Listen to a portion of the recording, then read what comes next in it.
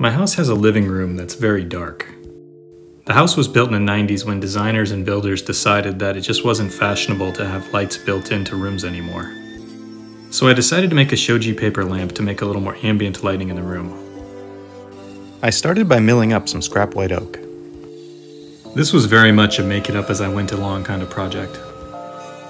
At this point, I didn't know that I was just going to end up painting the lamp. If I had, I probably would have used a different type of wood.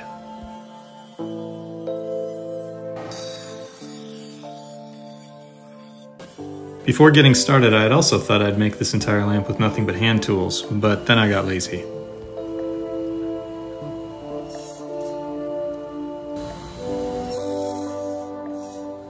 I used half-lap joints for the side panels of the lamp. I cut these on the table saw.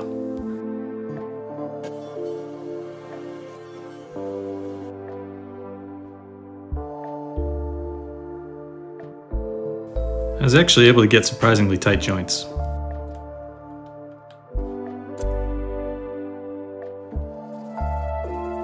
After some sanding, I glued the panels together. I did this in steps. Then I glued 3 of the panels together to form a cage. With that glue drying, I turned my attention to the top. I know it looks like I'm missing the line with every cut, but due to the angle of the blade, those are actually showing where the cut is on the bottom of the piece.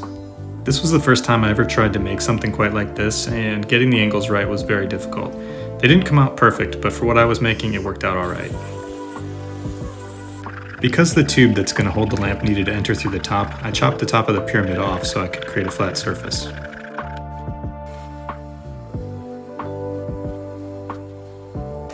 I then made a little finial to cap the top of the lamp.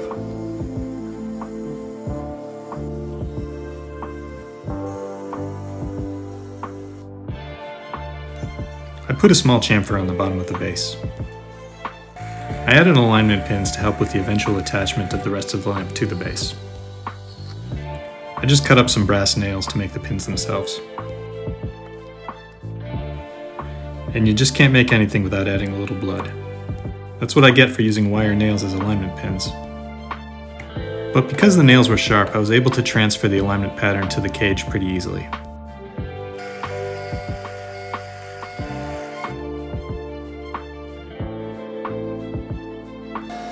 I knocked up a top for the cage out of a little bit of scrap plywood.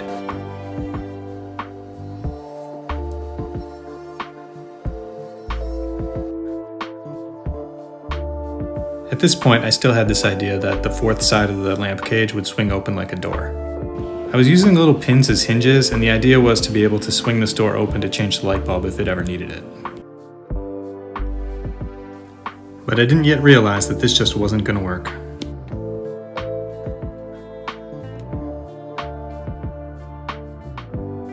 I never took into account the sloping overhang of the lamp top. This is what I get for making it up as I go along. So I rethought the problem and decided I could have this panel swing upward with the hinge at the top. This worked out okay.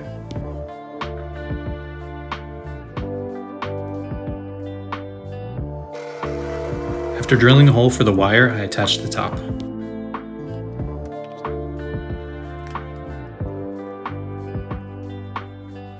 I also added a little stop so the door wouldn't swing too far in. Since this lamp was wall mounted, I needed a way to be able to attach it to the wall. After cutting a dado which will eventually hold a piece of pipe, I scalloped the corners.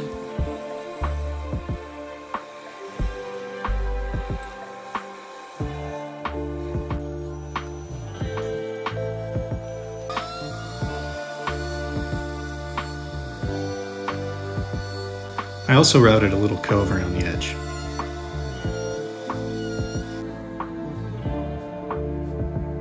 I bent some 1/2-inch diameter steel tubing on my homemade pipe bender.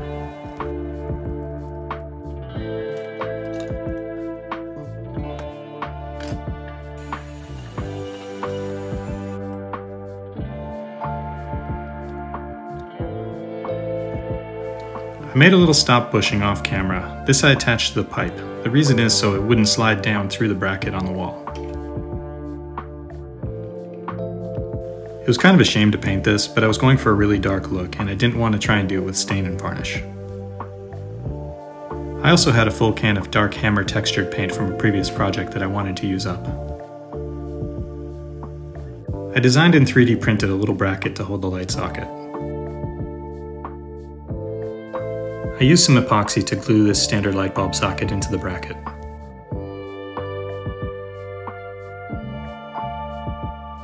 Once the paint dried, I cut out and glued in the Shoji paper. This particular Shoji paper was a lot thinner than I would have liked. If I did this again, I probably wouldn't use this kind of paper.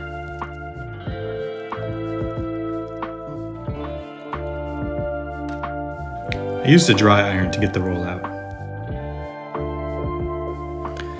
Also, Mod Podge turned out to not be the best glue I could have used. Next time, something that isn't water-based. The moisture from the glue caused the paper to wrinkle a little bit more than I would have liked.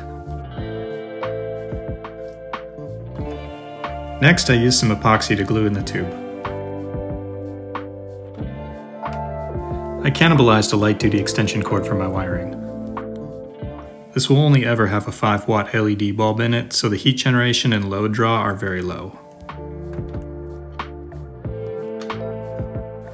The fixture I used is the type that uses little spikes to pierce the insulation of the wire.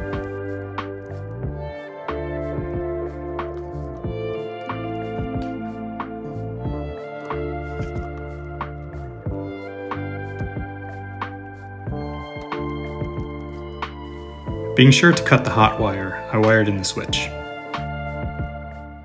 I would have preferred to use a black or dark colored wire and switch, but this is what I had on hand. And of course, a quick ops check. I then used more epoxy to glue on the base.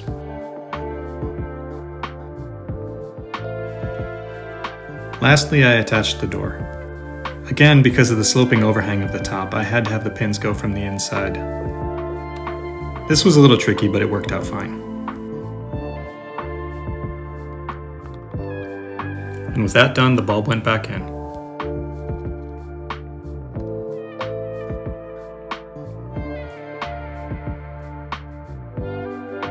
Overall, I'm pretty happy with how this little lamp came out. It was a different and fun small project, and I love how it looks in our living room. As always, thanks for watching.